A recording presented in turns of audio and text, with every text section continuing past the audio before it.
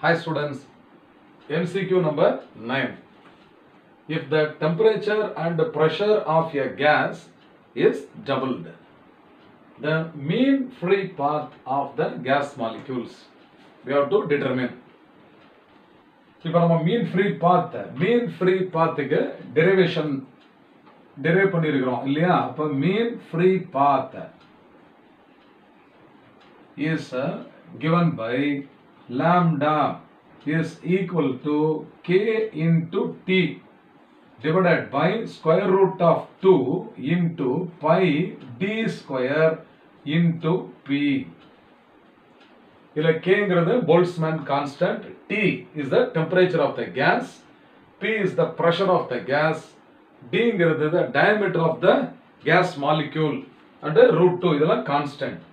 So k is constant, root 2 pi d square is a constant.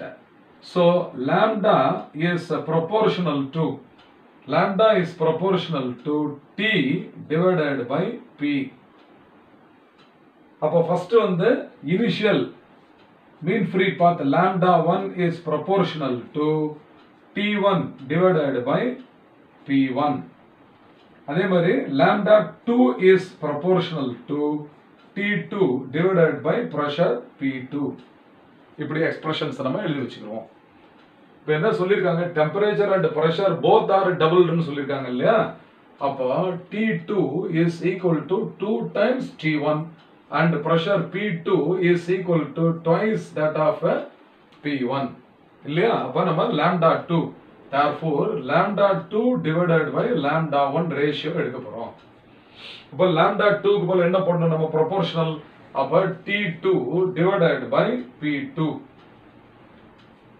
divided by lambda 1 அப்படின்னு இருக்கு இல்லையா? அதுக்கு பதிலா நம்ம reciprocal into reciprocal of lambda 1 we will multiply. So lambda 1 வந்து T1 by P1. அப்போ this is multiplied by, okay, this is P1 divided by T1.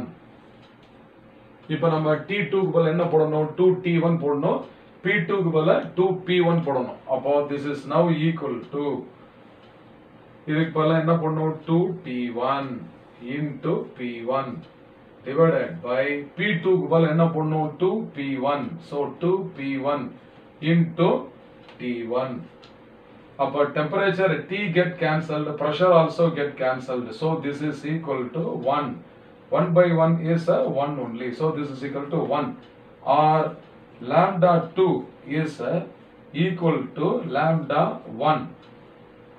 அப்படின்னா என்ன அர்த்தம், mean free path remains the same. Therefore the mean free path lambda remains the same. இதுதான் answer. அப்ப நம்மளுக்கு எந்த option correct ன்னு பாருங்க. Option A itself is the right answer. Okay, therefore option A is the answer. புரிஞ்சுதா? I hope you must have understood well. Fine.